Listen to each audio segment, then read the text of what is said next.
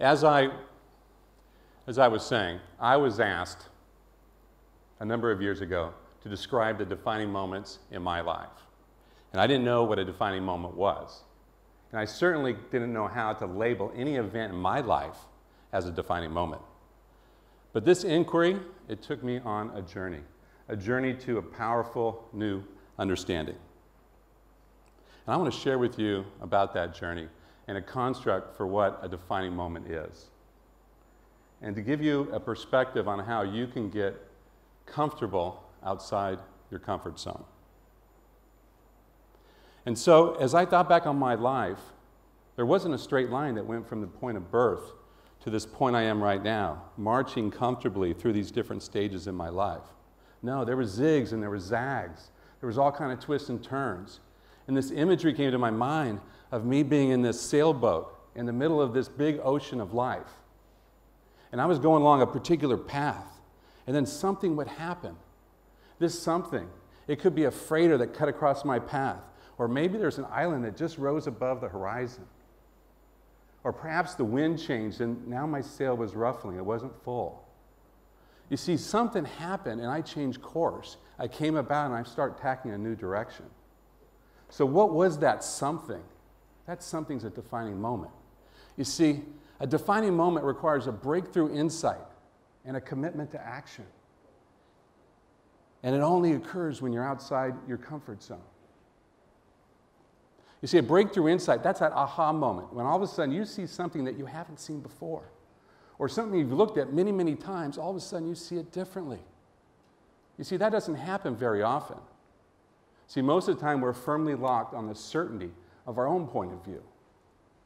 See, that's the way we see the world, and it's obvious to us.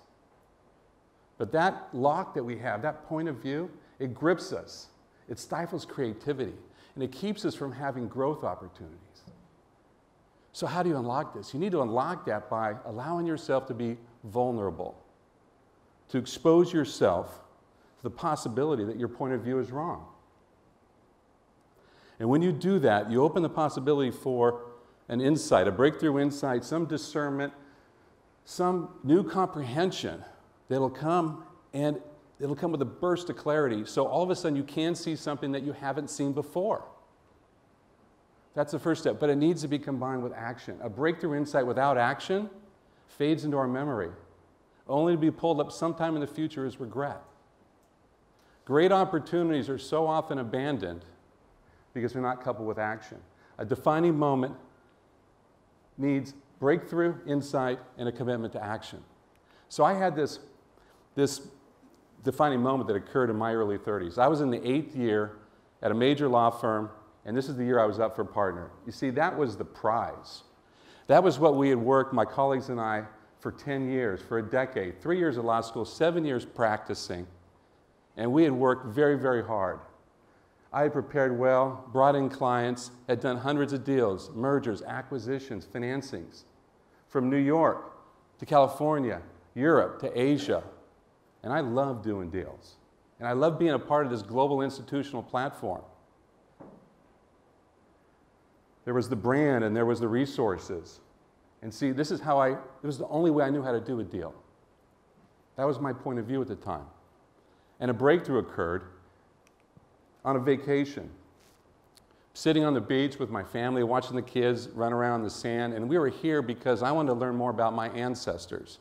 You see, my grandfather's grandfather had come from Scandinavia to America in the 1880s, and he landed in Bainbridge Island. He got 40 acres of land, and he homesteaded this. And I sat there on the beach, and I'm thinking, wow, what a big step that was. He had sailed halfway around the globe, taking months and thousands of miles. And he arrived at Bainbridge Island, and he started farming, and he started a family, and his children had children. And as I thought back about the descendants, I realized I saw something in them that I didn't see in myself. They were all entrepreneurs. A farmer, another one had opened a lumber mill, another one had opened a tire shop and a self-service gas station. They were all entrepreneurs, and I thought about myself, my own career, and I was a cog in a machine. Now, every year I was a bigger and a more important cog in this machine, but I was still a cog in this machine. And all of a sudden, the clouds parted, the sun shined, and the defining moment, or at least the breakthrough insight was, I could figure it out. I could do the deals I love to do, and I could do them in an entrepreneurial environment. But that had to be combined with action. As I got back, I was fortunate enough that the firm came to me and they said, Mike, we'd like you to join us as a partner. And I was thrilled. They wanted me to move to Hong Kong, and the prize that I had looked in and worked so hard for was in my hands. So my wife and I, we went to Hong Kong. We found a place to live. We found a school for our children. We were thrilled. This was a vibrant place to come. Got back to California, getting ready for the final move, and then something happened. And then at that point, the deal changed. You see, there was a different term, and frankly, it was unacceptable. But there was no opportunity for negotiation. No counteroffer was going to be invited. This was a global firm, right? And I didn't have any options. You see, that was their point of view. I did have an option. And that day on Bainbridge Island came rushing back into my head, and I took action, and I resigned that very day. And I started my own firm that very day. And you got to believe that these partners, they were shocked. No one had ever walked away from the prize when it was right in their hand. They thought I was crazy. They thought I was making the biggest mistake of my life. I was clearly outside my comfort zone, but I had prepared, I had analyzed things on the possibility that something like this may happen, but I certainly didn't expect it. Not at all. But when that happened and I was outside, clearly far outside my comfort zone, I was scared. I was petrified. I was fearful that, in fact, maybe they were right. Maybe this was the biggest mistake in my life. But it wasn't. You see, clients followed me. Other lawyers joined with me. And we created a very successful professional firm that did deals all across the U.S. and around the world. See, the comfort zone is a very, very happy place to be. But there's also a very false sense of security. Life is content, everything's good, we're swimming, but there's no urgency, no opportunity for growth there. I like to visit the comfort zone, but I don't want to live there. See, the opportunity to be off balance and uncertain, that creates a sense of urgency in our lives, and our brain creates stress and anxiety, right? We've all felt that. But that brings this heightened sense of concentration and focus that allows us to see things and do things that we've never been able to do before. Reminds me of this story. If you want to be really good at something, it's going to involve relentlessly pushing past your comfort zone, along with frustration, struggle, setbacks, and failures. Now, that doesn't sound very good, does it? That sounds kind of awful at times, but you need to learn how to welcome frustration, how to embrace struggle, how to get through setbacks and move past failure. And when you do that, you can realize with perseverance and passion, you can get comfortable outside your comfort zone. So as my career progressed, I actually stopped practicing law.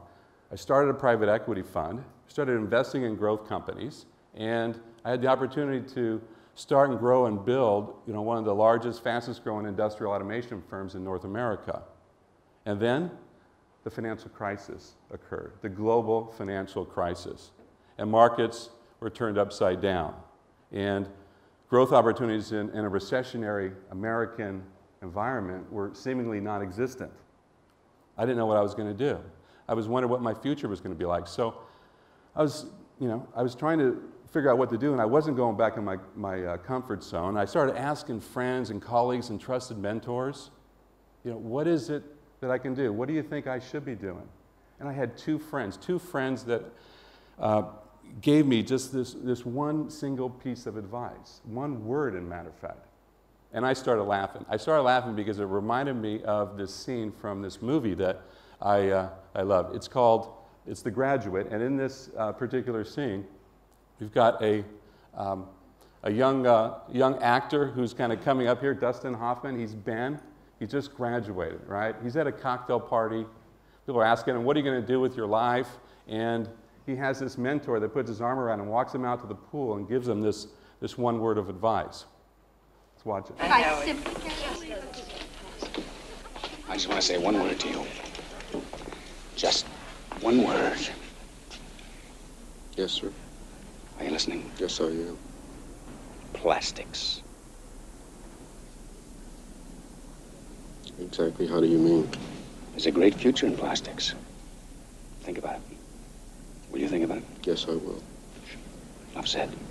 That's a deal. So, plastics. Now, at this time when this movie came out, this was a new technology. It was soon to replace steel and wood and paper and all kinds of products. Now, fast forward 50 years to where we are today when I'm going through this and my friends are on the phone, and what did they say? China. Okay? And I'm on the other end of the phone going, well, yeah, China. I've been there. I'll probably go there again. What do you really mean? They said, Mike, you should move to China. You should figure out how to do something in China. I thought, great, so what do you think I ought to do? And they said, Mike, it doesn't matter. You'll figure it out. And I thought about that. I thought, wow, that is really a challenge. And as an American, we all know China, it's been growing for 30 years, year after year, marching along, taking bigger piece of the global economy and the global markets. But what did that mean to me? How could I relate to this? Well, I did my homework. I started digging into things, and I quickly learned, if I looked at the U.S. and I looked at China, combined those markets, the ones that I knew, at least across the Pacific, in the year 2000, China represented just 10% of the combined economy. And 10 years later, 30%, China was contributing. And over the next 7 years, in 2017, China was going to contribute 40%. And then when I cut out the base economy and just looked at the growth, in this 7-year period, China was contributing 60%. This seemed compelling to me, enough that I booked a flight and 40 meetings and spent 3 weeks in China trying to figure this out. And I got here and I arrived on the land, and it wasn't just the numbers in my head, it was all my senses came alive. And I'd been here before, but every time I hit the ground, it was completely different. And so, for example, we've seen this picture perhaps before, where this was, when I was sitting on Bainbridge, Pudong in Shanghai looked like that. Farmland and small buildings, and now 15 years later, this is this cosmopolitan urban environment. This is a financial center for China, and perhaps will be a financial center for all of Asia and maybe the world in the future. So, you gotta imagine, I was pretty excited about the possibilities and what could actually happen, but I left disappointed because I was a fish out of water.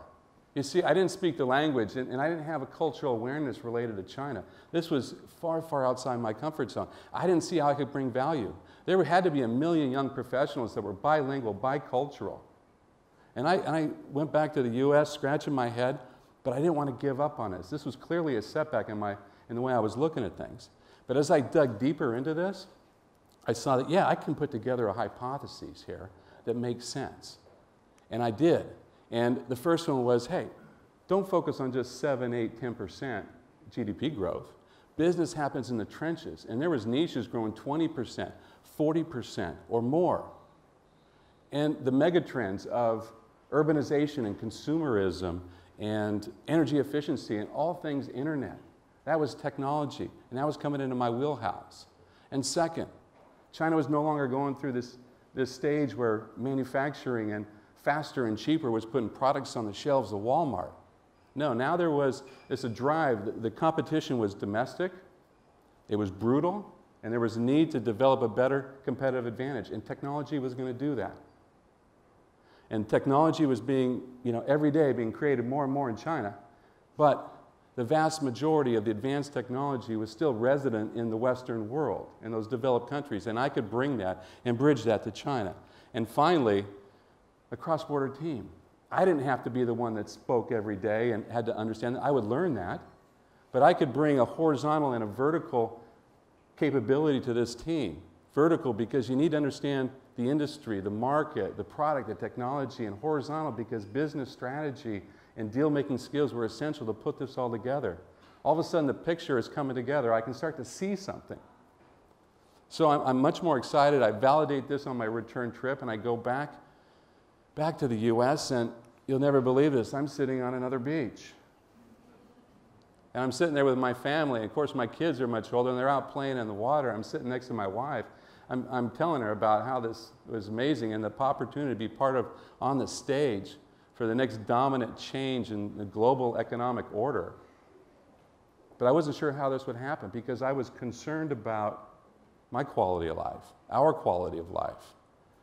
What was the travel going to be like? How frequent? How long it stays? I didn't want to be away from my family that long.